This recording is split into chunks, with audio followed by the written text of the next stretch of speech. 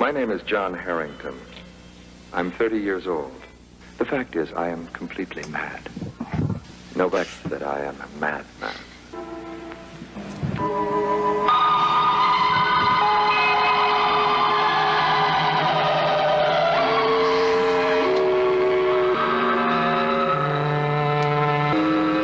Someone is tiptoeing inside my brain.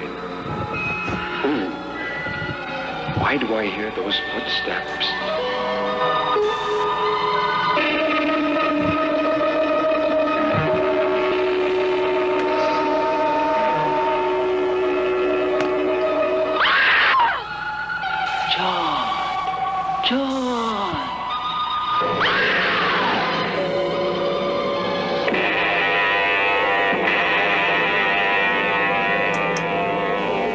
Joan.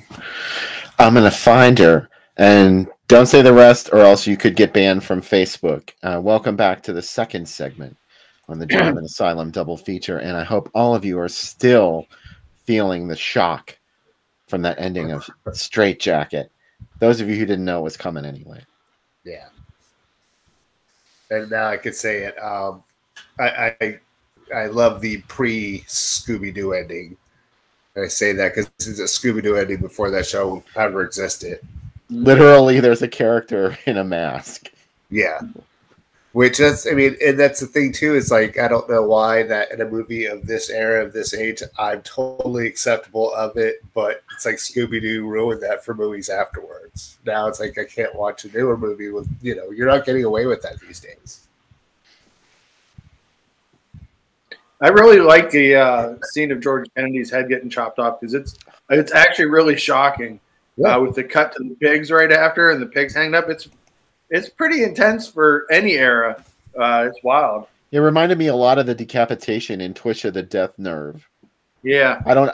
I want to know, how in the hell are there these axes out there that can take a person's head clean off with one swing? Okay. Magical axes. Yeah. That has to be a really, really sharp axe. Yeah, Becca said they're called Hollywood axes. It was pretty amazing. And Carol was sure a crafty little killer, wasn't she? Her upper body strength is amazing.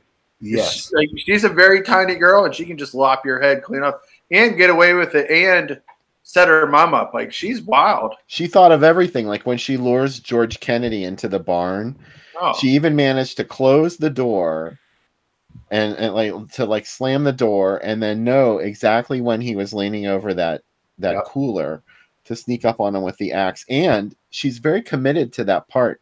She keeps wearing those bangle jangle bracelets. And you would think if you want to sneak up on somebody, that would be the last thing you'd add to your wardrobe. But she wanted it to be authentic. And she's able to see in that mask. That's like an old Ben Cooper mask. That isn't like latex. Like that's a heavy, hard to breathe in nose holes that cut your nose mask. She's like, I don't care. She doesn't. She was committed. 100%. She got that mask. She's able to do like at least minimal emoting in it. Yeah. And that was weird. She found someone out there. She's like, here's a picture of my mom. I want you to make a mask of her head. Well, I think she made it. Yeah. She's a sculptor. But still. Yeah, it's like it looks really the scene where they're fighting, it's like, wow, she did really good. You know, I made this sculpt of your head. That's not weird. The mask I made of your face, though, that's what's weird. That's pretty weird. Yeah. I don't know. And plus, she had to get the hair just right, too. The hair was very important in this movie. There was never underestimate the value of a wig. How much can you hide under a wig? She spent hours getting the eyebrows just right, like hooking and you know what I mean? Like just sewing the eyebrows in. Yeah. Perfection. They were sewn in. That's ingenious. That's how they used to do those masks. Or maybe they look better than painted on. If you try and sew Joan's eyebrows in, you're up for a really difficult task. Hi, Vivi. Hey, Vivi. She had to come say hi to everybody. Aw. She looks so cute. Usually she's very camera shy. So, Cubby, I think Becca's trying to get you two together. I have no animals. Their babies would be beautiful.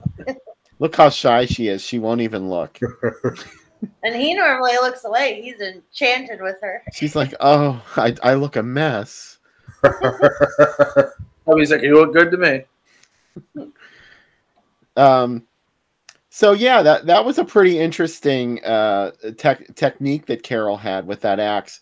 And George Kennedy, was there a time when people just painted their cars with a paintbrush? I've seen people driving around with a paintbrushed car. There's a Jerky Boys reference too, where the painter job where he's like, I got a car painted up nice, used a brush and everything. So I always think about that, used a roller and a brush. But I've seen people do that with like just painting them black and you know, if they're beater cars. Yeah, but maybe that was George Kennedy ahead of his time. What's amazing? Go ahead. I swear to God, there was a guy in our neighborhood that had a station wagon, and it was carpeted on the outside. Oh, there was it like carpet. the rug bug? Have you ever seen the rug bug on 51? Yes, I have. Yeah. It's a Volkswagen bug that is upholstered, in case you don't live in Pittsburgh. Nice. Well, there's also a guy that drives around with all kinds of stuff written in masking tape on his car. And I think at one time it said like Fleetwood Mac. Oh, really? I don't know. But it's all this like, websites leading to conspiracy theories. And I saw a guy's truck today that was hand painted and it said on the back, one of the people. And I was like, what's that even mean? Like, yes, of course. Stand strong. Car covered in stickers. Oh, yeah. Yeah, there was another one that had like, you know how you get those individual letters, this old style stick-on letters? Someone had an entire thing, a conspiracy thing written all over their car at Starbucks. Of course, I filmed it for like a good half an hour while we were on. Their conspiracy did not extend to spending $7 for a coffee. So George Kennedy looked incredibly young in this. And you know what's funny is he had just broke into acting here because do you know what he did before that, Bill? He was a soldier. He grew up in a showbiz family, but he served in the armed forces in the Navy, I believe. And then after that, he was a consultant on the Phil Silvers show. And Phil Silvers helped him break into acting. And he appeared on a few episodes of that just as one of the crew members, which I always thought was kind of cool. So he kind of got into his career that way. I saw this comment here.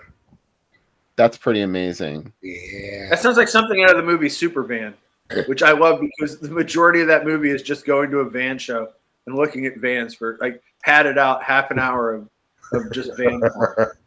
And it's all about a solar powered van that everybody wants to get because it's 1970s, right? Who didn't want one? So look this up. Yeah, I'll look it up. He looked like he was in his 30s to me. But Yeah. maybe dressed up to look a little older than he really was. I don't know. Well, this was made in 64. Let's do some math. I'm looking up George Kennedy right now. He was 39 during this. Okay, good guess. Yeah. How about that? And you know what's funny is like this is not a huge role, but 3 years later he's nominated for an Oscar for Cool Hand Luke, which is other than maybe Airplane and Being a Naked Gun, probably his best known movie. Well, if Joan liked him, and William Castle liked him, I'm sure that didn't hurt. I bet Joan demanded that he come to her trailer and service her. She's like, "You're going to pour this whole Pepsi for me, and you're going to do it in a glass bottle, and you're going to take your time with it." Somebody said Michael was pretty hot. Someone in the chat mentioned that, and yeah, Michael's hair was just amazing in this film. Can we talk about Michael's hair for a little while? Yes, please. He kind of had a sheen to it, and I guess I said maybe this was the time when guys were still trying to look like Elvis. It was all slicked back and motionless. He had the DA, as they used to call it, the duck's ass. My favorite name for a haircut. My grandfather used to do that. He would use the VO5 in his hair, and if you touched his hair, which he wouldn't allow you, it was like just straight shellac in the waviness of it. It had its own shell. Yeah, exactly. You have to chisel it off if you actually want to comb it. My favorite part of this movie is when they're going to go to that party and Joan has to flip out before it, and everybody still goes to the party afterwards after she's made that gigantic scene. It's like nobody's like, maybe we should just let her be for a bit. She's a little brittle. They're like, nah, let's just go to that party. It seems like it'll be a good idea. Wait, are you talking about when Carol made her go to the dinner party? Yeah. She literally just had a mini nervous breakdown. She still goes to the party. Well, that was important to Carol's plan, though. She had to get her upset and then make her go there, so she'd have a big breakdown in front of the stiffs. Well, the husband was kind of cool, but the wife was like a harridan. She was just absolutely terrifying. A school teacher gone amok. That sounds like a translated Gialli title. School teacher gone amok! ! What'd you say, Dustin? I was going to say, did we mention that was an added-on ending? No, you should talk about that. I don't really know too much about it. I just know that. Oh, you're stuck with it now. You brought it up. Oh, thanks a lot. That the ending that was on the film here was like a late add-on by Joan herself, because she wanted it very much to be herself, the last thing that the audience sees. If she's the star, she should end the movie as well. I think it was originally ending with the daughter freaking out after being caught. But this was Joan's movie, so she got what she wanted. Yeah, she had the script totally rewritten before the movie even started. I don't know how much of it was, but I know at least certain parts where, either she wanted to be more of a focus in a scene, or she wanted to have certain lines of dialogue changed. I knew about. Originally, the killer was supposed to be disguised inside of a fat suit. Yes. And that got changed, too, obviously, to the bangles and beads. Yeah. Joan wasn't going to have a fat suit. The other weird thing is that sculpture, it was from another Joan Crawford movie. It's from A Woman's Face from 1941. And I imagine that Joan had it and said, well, here, you can use this. Let's just use this thing that I have sitting in my house. I have a lot of sculptures of myself. The other thing I forgot to mention, you know how Lee Majors got this part, Bill? No, do tell. Rock Hudson recommended him. Yep. Oh. Well, now we know. Say no more, right? Mm-hmm. I think read too that Joan was part of the reason that he changed his name because she couldn't pronounce it. So, Wow. His name's Harvey. Harvey, you know that name just won't do. It's got to be something easy to remember. The other thing Joan Now got come into to my the movie- trailer. Come to my trailer and pour a Pepsi very slowly. That's how he became the $6 million man. Joan also wanted to get knitting into the movie, which was her hobby. So that's why she knits. And I love these notes that she would give. She's like, I think this movie would be better if there was a scene where I knitted.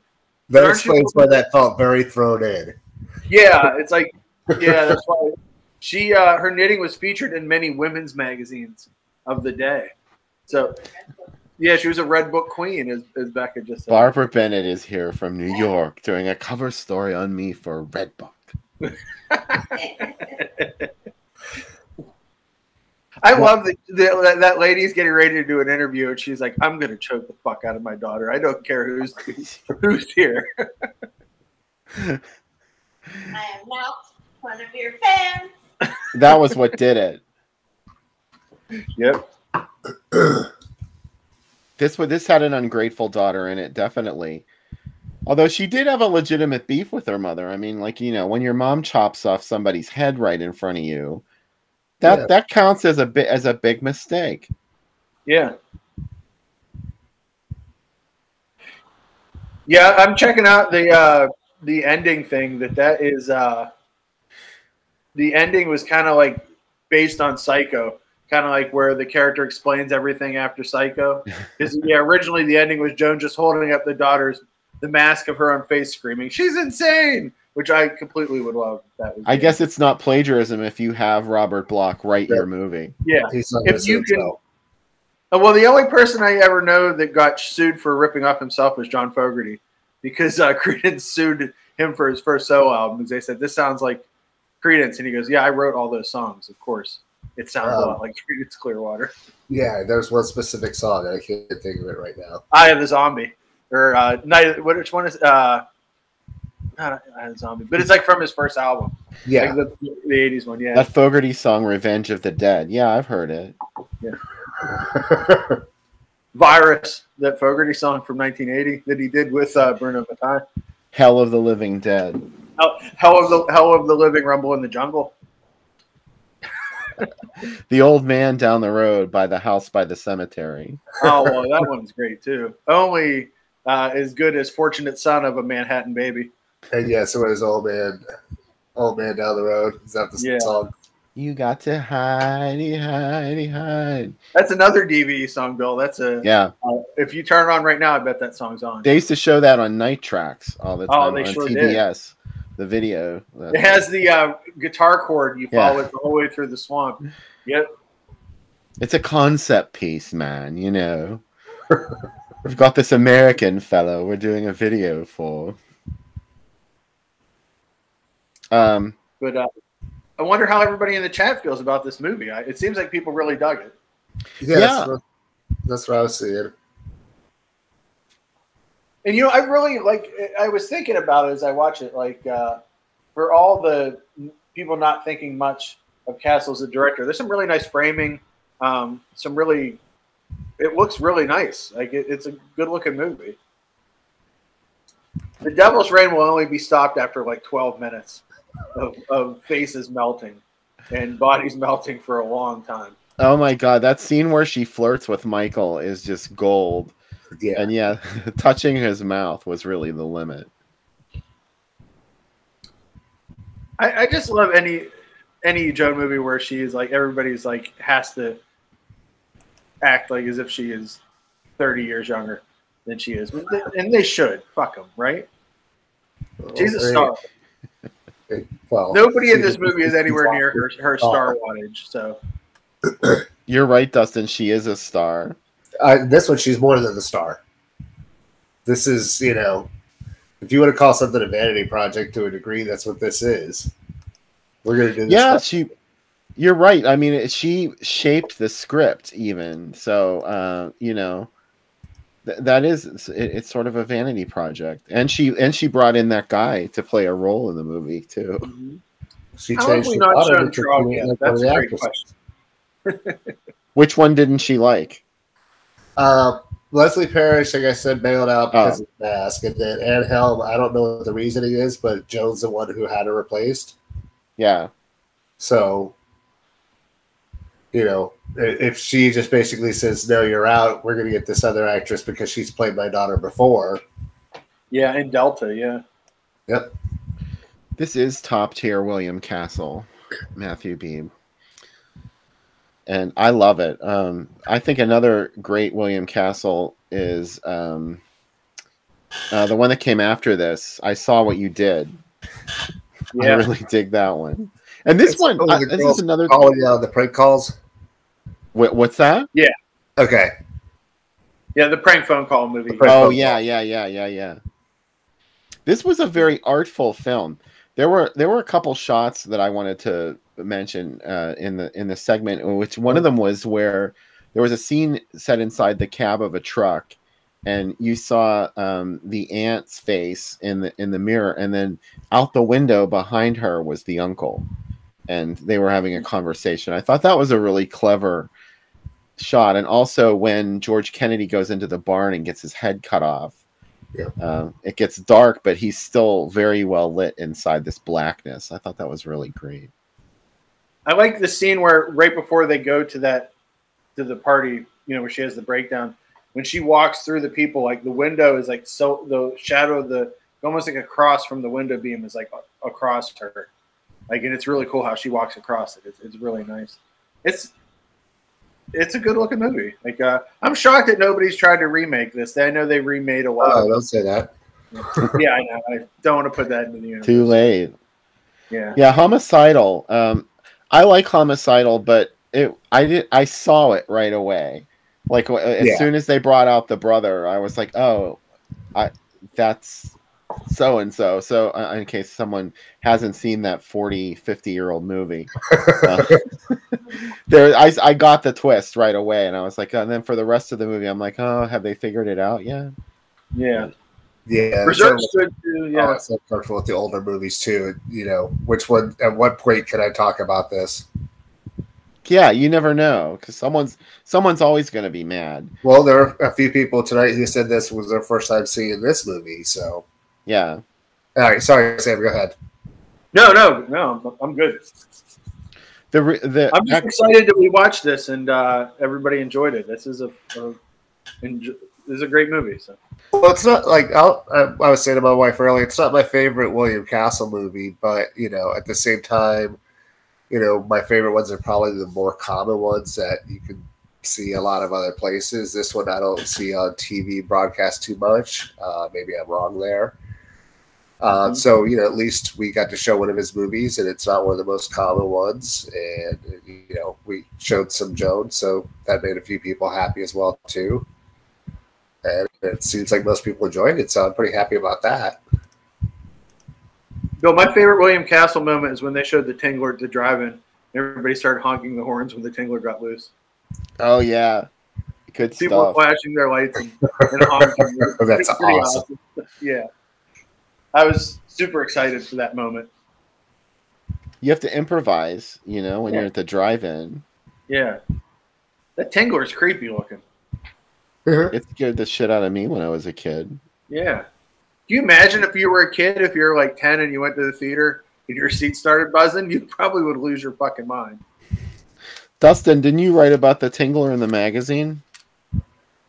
Oh, God. Did I? I think I did. It's possible. I've been writing for you for a long time now. I don't remember everything I've read. You've been on ever since almost from the very beginning. I think you were in issue number 3. No, I don't think it was that early. I could look. I want to say it was like 5 or 6. A little bit after. That's still a long, long time ago. What's I was about to say what's the new one, but yes, I had one sitting here, but then I moved it when the dog came over. So yeah, I have to put my crawler up. Yes, do that, please. Show it again, Dustin. Here is the new issue. I think a lot of people in the chat seem to have it, at least the people who I talk to. I don't want to give away too much because, you should totally go and buy it first. But, we have the interview with Pat Hardy from Horror High on the cover here. What else am I missing? Because to be honest with you, I've not even read it yet. Mine just came earlier this week. I've not had a chance to read it. Christine DeBelle. Yep, Christine DeBelle's on here. Sam, which one is yours? Nightmare Theater, the syndicated package. Just so I can talk about the movie Marta. I know Gigi's in here. I saw her in the chat. Yeah, she wrote about that David Durston film, Stigma, about VD. I didn't know that she liked David Durston, so that was a surprise. I know, yeah. The beautiful ads. It's a well-kept secret. I can't get enough Hallmark. This.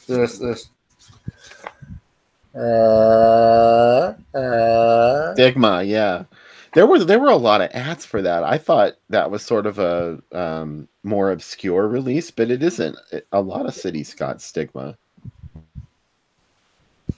Actually, hang on. Is there looks like there's a few comments about the new issue. So looks like a few people's already picked it up. That's Steve awesome. liked the interview with Christine by Bill Green.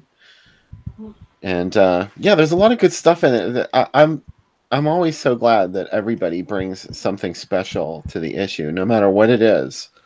Whether it's an interview or just a memory of something. That I love when people share memories about watching the movies and where they saw them. Roger wrote a great piece like that, Roger Braden, about seeing Beyond the Door 2 at the drive-in with Friday the 13th Part 2. That's a good one. And A.C. Nicholas in the new issue wrote about going into grindhouses and how scary it was and like the weird shit he saw in there. So that's my favorite stuff. So yeah, go pick it up. The new issue of Drive-In Asylum. Our second film, mention it too, just because I had recently seen it and thought it was awesome. I'm glad you thought so. It seems like a lot of people felt the same when they watched it here. So, I mean, if we help spread knowledge of that film, I think that we've done our pretty awesome job there. Oh, Daryl, I know there's so many fabulous things in the Mahoning. It pisses me off that it's so far to drive. I do get there maybe once a year for one thing, but I don't know. I have to have somebody invite me over to their house to spend the night. Any takers? Anything else we want to say about Strait-Jacket before we move on to our second feature of the evening, which is a doozy? Nothing. I don't think we haven't said. Like I said, I'm glad people enjoyed it. I'm always happy to get people to watch some black and white films on here too. Yeah. Also, too, it's really not too far out of the realm of some of the horror films that you guys already shown on here. We've seen a lot of, as I call them, the women slowly going mad films. So it totally fits there. And like I said, I know I saw there was definitely a few requests for William Castle in the comments in previous weeks. So if we could get a black and white film and a William Castle film on one shot and get some Joan in there at the same time too, hell yeah. Sam is a real Castle fan too, I know. Yeah. I'm super excited we got this. Just the man himself is fascinating. So if just to even talk about him, because I know there's a couple things said here that I'm not really sure I knew. Yeah, just to talk about him in general, it seems that's pretty fun too. And like I said, hopefully we can get a couple people who may not be too well versed in him to go look up more of his films. Yeah, I would definitely recommend anybody to buy his autobiography because it's a great ride. It's a laugh out loud book. Or John Waters talked about it in his book Role Models. That's how I discovered it, where he said, that was really his his idea of someone that made movies and made movies exciting. So that's it was great in the Feud TV show that John Waters got to play William Castle. Yeah. Yeah, it made me super happy. That has to be a high point in his life. Good night, Roger. Roger, leaving so soon. We haven't even started talking about our second feature tonight, Hatchet for the Honeymoon. Yeah. Which I'm super excited about because have I ever mentioned that I like Mario Bava? We may have heard that a few times from you, Sam. Yeah. I love this movie because the main character is the antagonist and not the protagonist, which is kind of wild when you think about it. And I kind of like his opening narration, Bill. It'd be fun to do a cross between his narration in the trailer with Messiah of Evil, where they're kind of like talking to each other. She's like, "You'll never stop screaming," as it goes back and forth. But I love this movie, and I just think it's got so many cool moments in it. Especially my favorite thing in it is it has a meta moment before movies did that, where when the cops come at some point in the movie, not to spoil too much, but John, the main character, is watching Black Sunday on TV, and he tells the cops, "Oh, I'm just watching a horror movie," and it's a Mario Bava movie that he's watching, but then a Mario Bava movie, which is wild, right? Like today, we just be like, "Oh yeah, that's how everything is interconnected and meta," right? But not in 1970, right? So I really think that that's pretty cool. Also, I love Dagmar Lasseter. I just watched The Laughing Woman, another movie she's in that I definitely recommend that Mondo Macabra just put out. That's the movie that she did before this. That movie is insane. It's really great. And she's really great in this. She's also in Forbidden Photos of the Lady Above Suspicion and, of course, House by the Cemetery and a ton of other stuff. But she's really good in this. And I love how John's character is just kind of – it's the total Italian movie character where he's kind of like hamstrung in life, and he's going to just keep killing women to get past it. And yet you're supposed to somehow empathize with him a little bit if you can. And also, I think a reason, if I may posit why Bill likes this, a mannequin movie. That's no small part of why I adore this movie. Why else do you enjoy it? The other reason was because I first saw it on Chiller Theater when I was a kid. Oh, yeah. So that's burned into my psyche. Yeah, I'm amazed that this played Chiller Theater. I can't even comprehend this playing on regular. I mean, not that it's that violent, but it's a very strange movie. So it feels like something that should be beamed into your home at like 1:10 a.m. Right? Dustin, have you seen this movie? Yeah, I've seen it. I haven't watched it in a few years, and I know I think I was kind of wasted a couple times when I watched it. So I don't remember plot points too much. I mean, I remember the general story, but I just remember being, pretty visually impressed with it.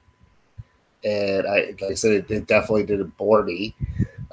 This is going to be a refresher course for me watching it again tonight.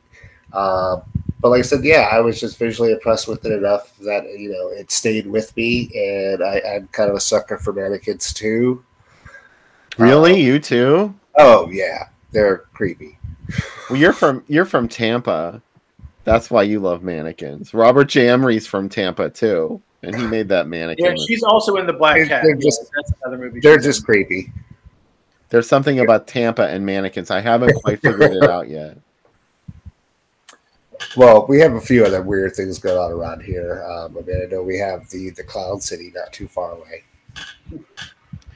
Don't be shy, Vivi.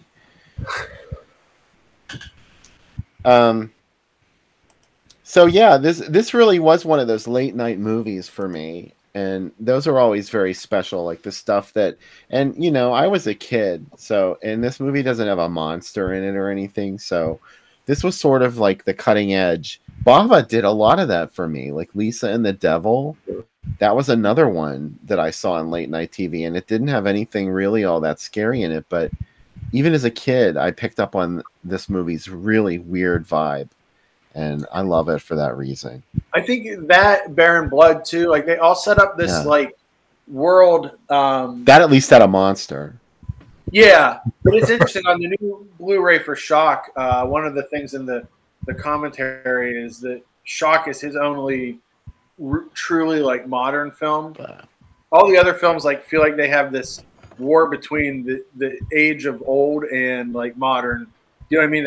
And I know this one's a little more modern, but everything feels like trapped in like an indeterminate age within this movie. I know there's TVs and stuff, but it just feels like he's so good at just creating this eerie vibe where anything can happen. And this feels like, yeah, there's a lot of murder mystery and stuff in it, but there's no small amount of supernatural moments that happen in this as well. And I love that. It feels like, that's why I love Italian movies. Like, whereas American movies are they're very regimented on some level. And everything has to make sense. Yeah, and there's studio notes and stuff where Bava movies are just like, hey, just for anything can happen. And then once you get past Bava to other filmmakers, they have even less care about, Fulci's like the beyond it version of Bava, where it's like anything can happen and it's not going to make a lot of sense, but you just like at some point you throw your hands up and you're like, okay, now we're inside a painting. Cool. Well, going back to what you were saying about Bava and the mix of new and old, even going one of his that I really enjoy, Planet of the Vampires, has a definite feel of that going on. You still have this futuristic sci-fi space movie going on, but even and part of it is the budget itself. There's this trappings of it that makes it feel old, that makes it feel grounded, that almost makes it feel like this futuristic gothic horror. That to me, that's one of the things I just love about that movie. That and the costumes have a real old sci-fi serial, like a Flash Gordon or what is it, Commander Cody feel to it. Yeah. Very, very comic booky. Yeah, and they're also kind of gothic too, and with the high collars, and then also because he had no budget, it's just fill everything with fog, and change the colors, make stuff look wild. His Hercules in the Haunted World is my favorite Hercules movie because it's nuts. The colors are wild. Like it's really good, and obviously Danger Diabolic's one of the greatest movies ever made, and I can never say enough about it. That's what I love about Bava. It's real hard to pick my favorite one because there's so many good ones. And they're all so like wildly different, look and feel wise. But then I also feel like they still work within it. But that's why even Rabid Dogs is really good. Kidnapped Rabid Dogs, even though he didn't really get a chance to finish it, and it's very contained within one place versus his movies usually seem so big. And I really dig that.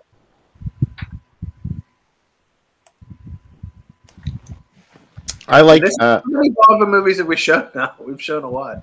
We showed Shock and we showed Baron Blood. Yeah. Twitch of the Death Nerve. Didn't we do that? Did we do that? Yeah, we did it. I think we did Lisa and the Devil. Yeah, we have a thing for Mario Bava. Twitch early. Yeah. Yeah.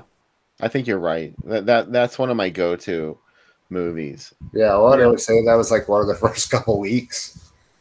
Yeah. Am I that obvious? But I'm super excited. I'd like to know who has seen this or not seen this. But I feel like this might be a lesser known Mario Bava film. Yeah. It doesn't get talked about a lot. At least I don't see it being talked about. And I think it might even be pretty influential to other movies, especially there's sort of an American Psycho thing going on with the way like you said, the killer. We're not giving anything away by telling you that the main character is the killer. He tells you that from the very beginning. So that's interesting. I don't remember very many movies that were like that. Yeah. It reminds me a bit. Mart is somewhat similar too, where it's, and so is Beyond Darkness is kind of like it too, where it's these kind of insane rich men that are obsessed with a certain woman and can never get past it and have to kill, but want to keep parts of them. You know what I mean? It's like that. It's kind of a story idea that I keep coming back to. Is it a giallo? Is it a giallo? I don't know. No, Hatchet. I don't think so, because I always base it on, is there somebody that's a stranger from a strange land, like trying to investigate a murder that they can't solve? And but there is fashion, there is murder, there's a lot of elements, but I think of it more as horror. I'm gonna say no, just because there's no mystery to it. Yeah, that's my biggest problem with that. Yeah. It's like you said, they don't try to hide who the killer is. Paul brings up Blood and Black Lace too. That's the hard part about Bava. Is like there's so many good ones you forget. I think Blood and Black Lace is probably my number 2. Yeah. I mean that's a good one, right? If that shows up, yeah. There is a mystery element to it. Yeah, it's not the identity of the killer though. There's another mystery in the movie. Well, what's funny is there's certain other movies like Lizard in the Woman's Skin that I'm like, yeah, it doesn't really work in those rules, but it is one of my new faves. It is such a weird gaseous cloud of what is and is not. It's kind of up to you. I'm so glad that you love that movie, by the way, Bill. Though when that bat attack happened, you were so happy. Like that's one of my favorite drive-in moments. Sitting next to you, and you're like, "Oh, well, this is wonderful." You knew I was gonna love that movie too. Oh, I did. I really think you're gonna like this. Yeah, and as it started going, you're like, "I don't really know what's happening, and I don't know what's going on, but I love it." And that's why that movie's great. I wasn't convinced anybody knew what was going on during that movie, but apparently it was just me. Let's look at some ads for Hatchet for a Honeymoon, because go get that cocktail ready too, Sam. Yeah. Okay, so this movie actually did play a lot of theater dates in the States in early 1972. El Paso was the earliest. Oh, wow. I meant to say 72. I typed wrong. It is February 1972. I'm going to fire the production guy for this. Here it is with Night of the Living Dead. That's an odd pairing. Yeah, in color.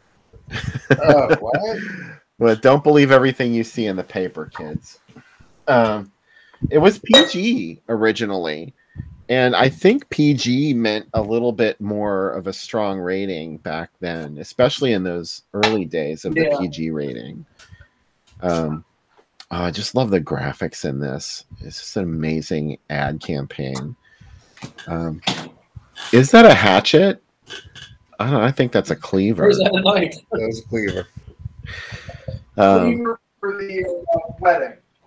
Look at all those dots. That really turns me on.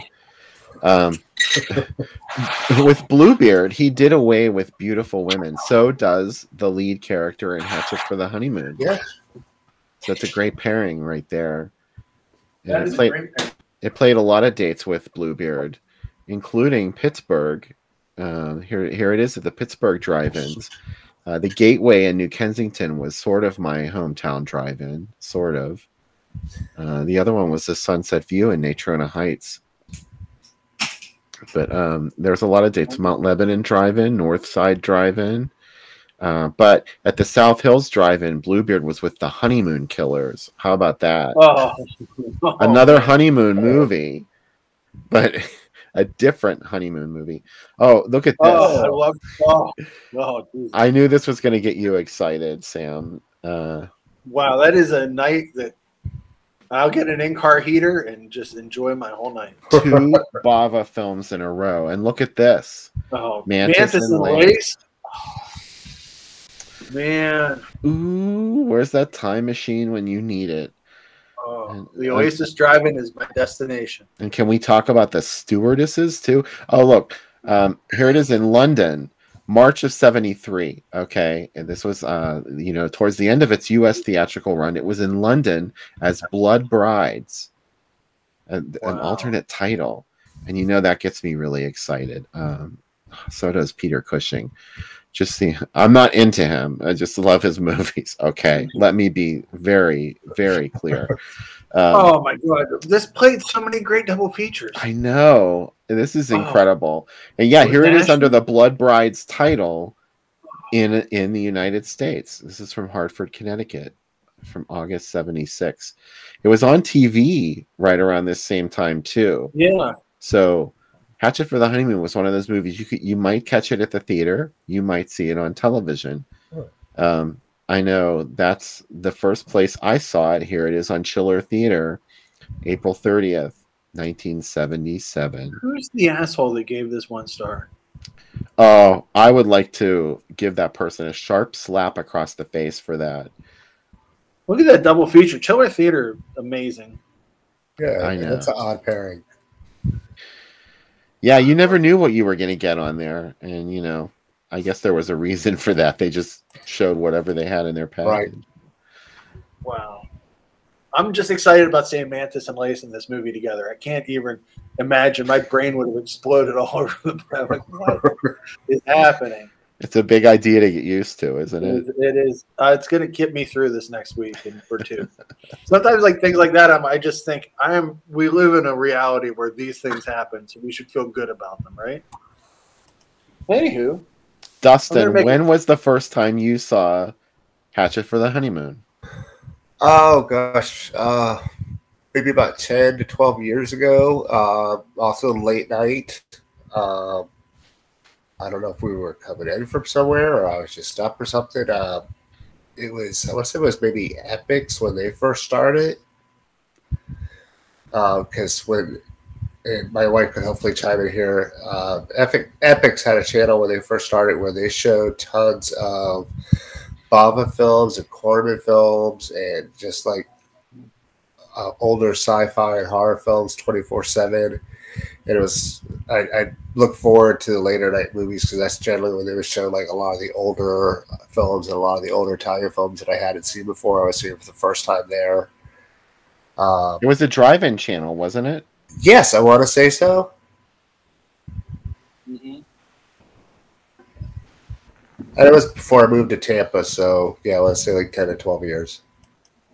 What about you, Sam? I had talked about it and I hadn't seen it, and I bought the DVD and watched it that night. And Becca and I watched it together. It was right when she first moved in. It's probably like 7 or 8 years ago, and we loved it. So we're excited to watch it together again tonight. It looks like you have a commemorative cocktail to share with us. I do, and I also want to say if you guys have Roku or another way to watch Pluto, on one of the Pluto horror channels this month, The Keep is playing on there, which is nuts. Because The Keep is not on DVD or Blu-ray or any other way of getting it. So that's kind of cool. So that is exciting. Yeah. So this is a tomahawk I'm going to make, which is kind of like a hatchet, right? This is a tomahawk for the honeymoon is what it's called.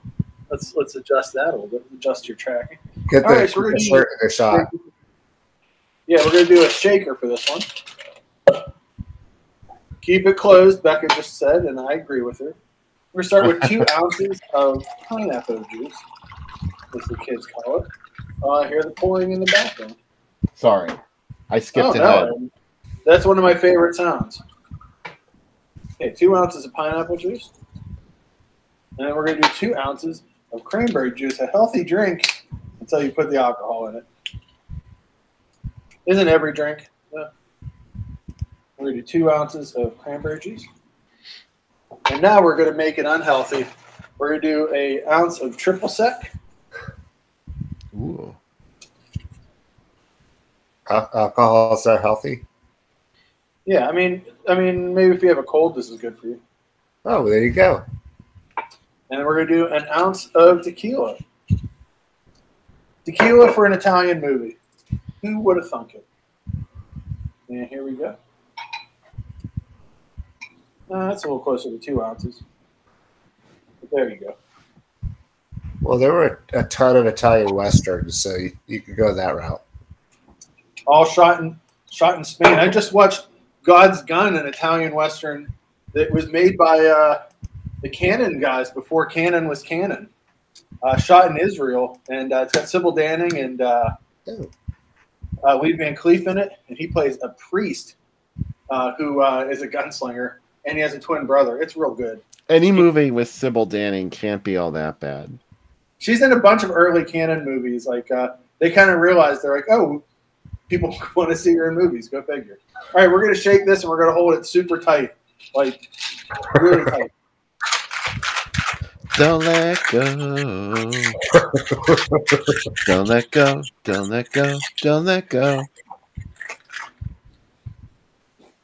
Let me in, Carol Ann. Let me in for your drink. All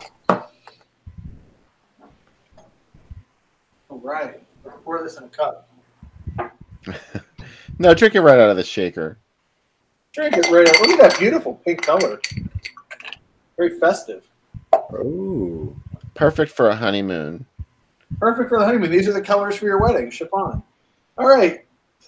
Cheers. Cheers to Mario Bava Pazuzu. Cheers to all of you for hanging out with us.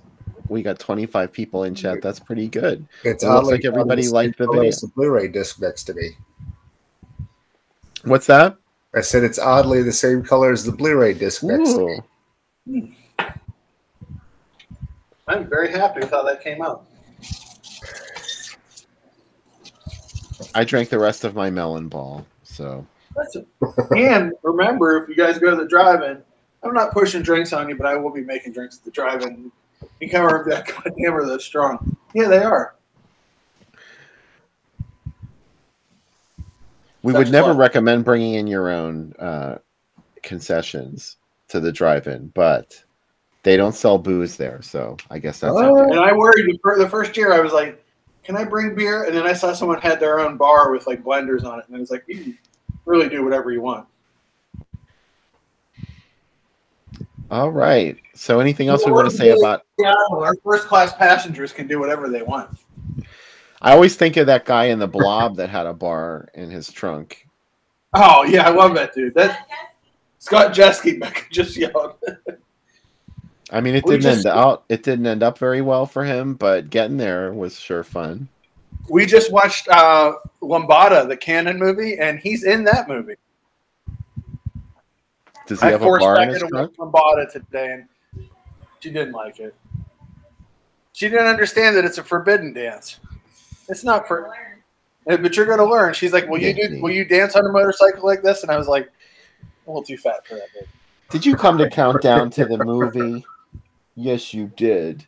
Oh, Vivi says it's time to get to the second film. Yeah, is she going to jump up on the couch like one of the dogs on Siskel and Ebert now? We will not have a dog of the week on this show. Everybody heard. She can do that when I talk about Texas Chainsaw Massacre. Or I spit on your grave. Oh, well, yeah. If you go, the old one. You can watch A Hatchet for the Honeymoon in HD on YouTube. So why not? You know, there's a link on the Groovy Doom page. Go get it from there. We will be back after the movie to talk more about it for the notorious third segment of the Drive-In Asylum double feature. Go watch, man. Go watch,